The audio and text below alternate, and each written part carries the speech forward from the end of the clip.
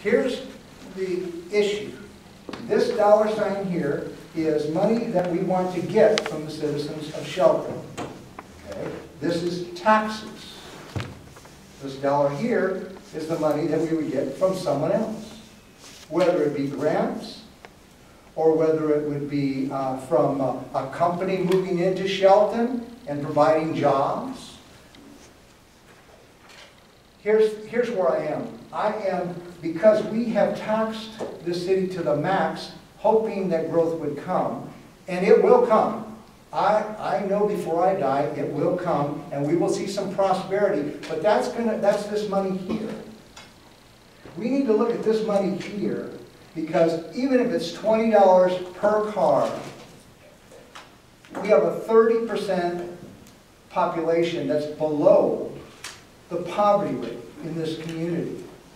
And I cannot, in good conscience, ask them to pay any more at this point in time. And Tumwater is a good example, but Tumwater has money. And Tumwater has the ability for their people to pay for these things. We have just increased water, sewer, and garbage rates. We've increased recycling rates. We want to increase this. We will continue to want to increase these things. We are not at a point to get any more money from the citizens of Shelton.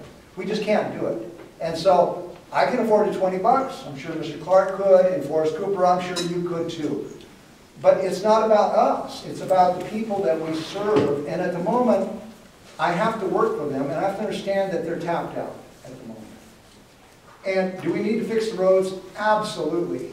And I would love to find any way we can do it, but we got to go with this dollar sign here rather than this dollar sign.